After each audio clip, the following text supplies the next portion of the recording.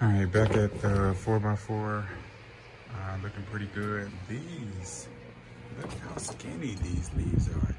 Jesus, this is crazy. And they're looking burned, so I might turn both of them, both sides down just a little bit. And that sucks because I didn't bring my meter. But he does have one of these, so I could plug it up and see exactly how much I'm dropping it. Bugs came in, I put half the bag went into all of my other tents, especially that 3-gallon, the fungus gnats. And then I'll put the rest in here.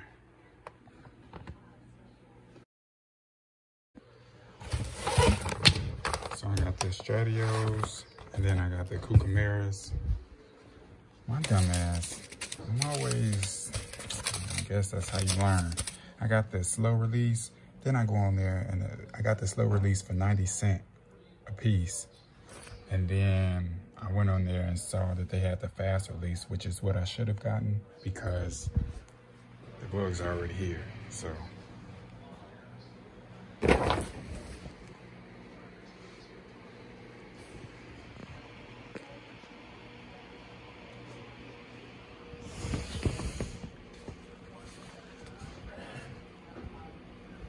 All right, so I got those. I got like 4 over here on this plant, 1 on this one.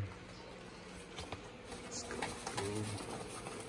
Check this out. So I'll put some on this other side.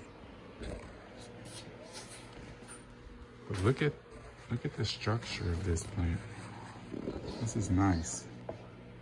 Of course, it came from Mephisto genetics. But these are Chef Hannah seeds, looking nice. This one, not so much. And I know it's gonna be, I'm gonna have to push this one 90 days, 100 days, so I don't know. This one, yeah. All right. Right now I have the HLG 65 because it's a 4000K light, along with the blue spectrum puck over there in the corner. I do have the spider farmer in here, but it's not on, so only got one on. I don't think I'll be turning both of them on. I don't think that'll be necessary. I just didn't feel like taking that out. But all I have to do is unclip it right there and pull it on out, but just in case. I don't really have another place to put it, so it's fine in here. This is the 24 karat from Mephisto. So if you all remember, I had fungus gnats in this pot from that dirt that I got from the grocery store. Was watering in mosquito bits, stuff like that. I really wasn't seeing an improvement. I was still seeing 1 or 2 a day. So I went ahead and I bought some bugs, some stratios, and then some cucameras mites. So one lives in the soil, one is canopy dwelling. The canopy dwelling ones I got for thrips over at my other tent. And then I threw 1 packet in my big tent here, my 3x3, just for the hell of it. They sent me an extra one, so I threw it in there. All right, so it was just 2 weeks ago. Planted 24 carats on the 14th. And today, well, yesterday just made 2 weeks, so. Looking good, man. So I'm going away again for a couple of days. I got the water here with the blue mats. So for this size pot, I feel like that's fine. Got the fan going. I also have that fan over there that oscillates, but I don't have that on. I'm afraid that's gonna break on me because of the oscillating function. But it's just gonna alternate the two. But when I'm gone, I'm gonna leave that one on. Today is Monday. The 24 karat was transplanted on Thursday when the bugs came in.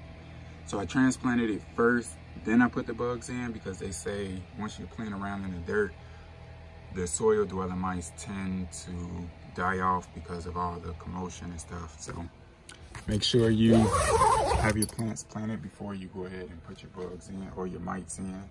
Wednesday will be the end of week 6. So we're coming up on week 7. And yeah, man, we stacking.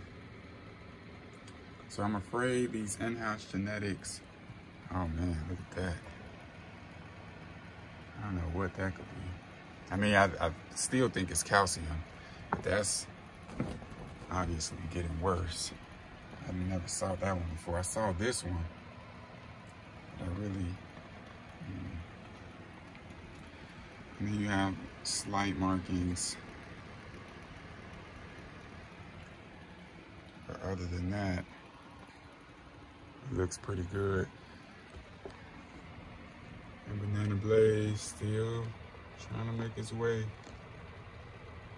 Go on, give me some sneaky banana. Go on, yeah, let me get that. Orange Gasm back here.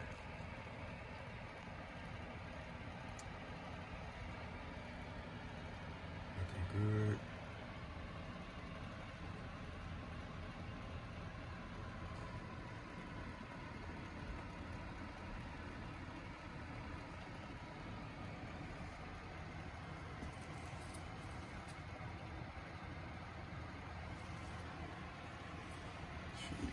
Smell. Like I was saying, I think these in-house genetics are going to be for bag appeal. I'm not smelling anything, no type of terps. A little bit of terps from this one, nothing from the banana sickle. So I think I'm gonna be moving on from these in-house genetics. I'm more so concerned with the high. I don't care what the fuck it looks like. But just watered in some microbes yesterday. This nice fat radish still here. Got a radish in the back. I don't know if I want to run soil tests next time. I think I'm gonna leave that leaf just to document the progress. The progress of the deficiency. So that's not even. But anyway. This is the 3x3, it's looking good, man. So we're gonna go week 8, week 9. But the frost on this is crazy. Like I said, hopefully the terps come out, or hopefully, if anything, it just don't smell like anything, but it still gets you baked. But I don't like shit like that. I like to get high, number one, and then the taste is number 2 for me. So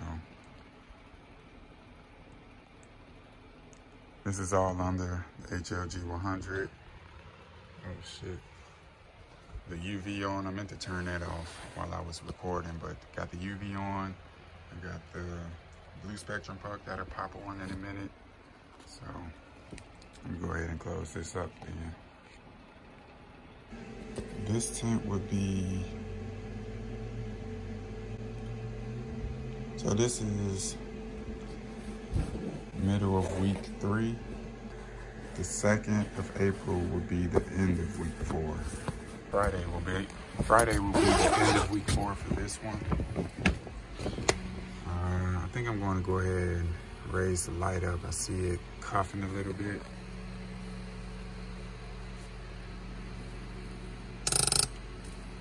So I'll raise that up. Now in here we have the HLG 100, the blue spectrum. And then I got the other pucks up there. I didn't cut those on yet. But I am starting to do the flower initiator. Do I have one here? Yeah. I'm starting to do the flower initiator in the other tent, Galaxy Brain. This one I'll start once it starts to flower. Putting it to sleep, see if that helps anything, speeds anything up. I guess I wouldn't know because I don't have anything to compare it to, but yeah, just experimenting.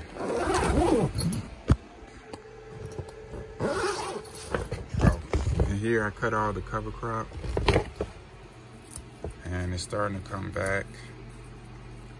I top dress with a little rock dust and a whole bunch of microbes.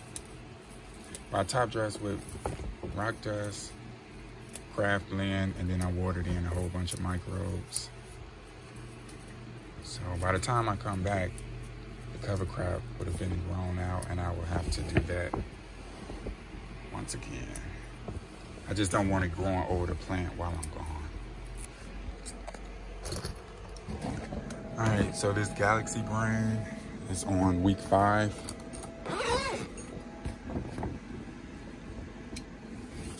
So she is praying.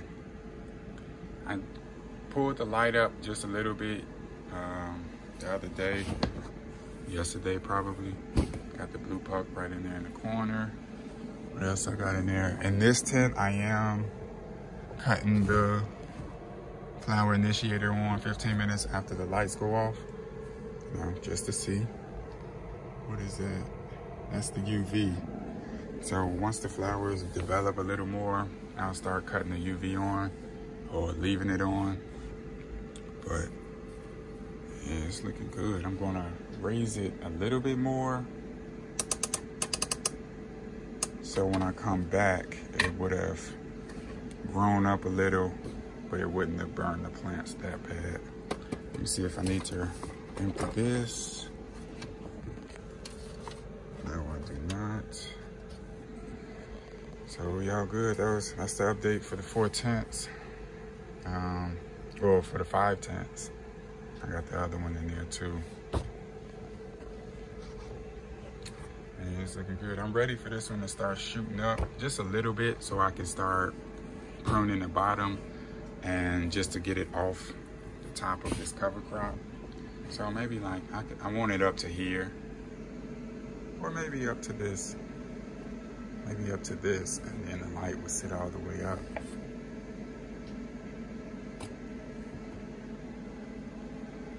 But yeah, man, that's it for this one.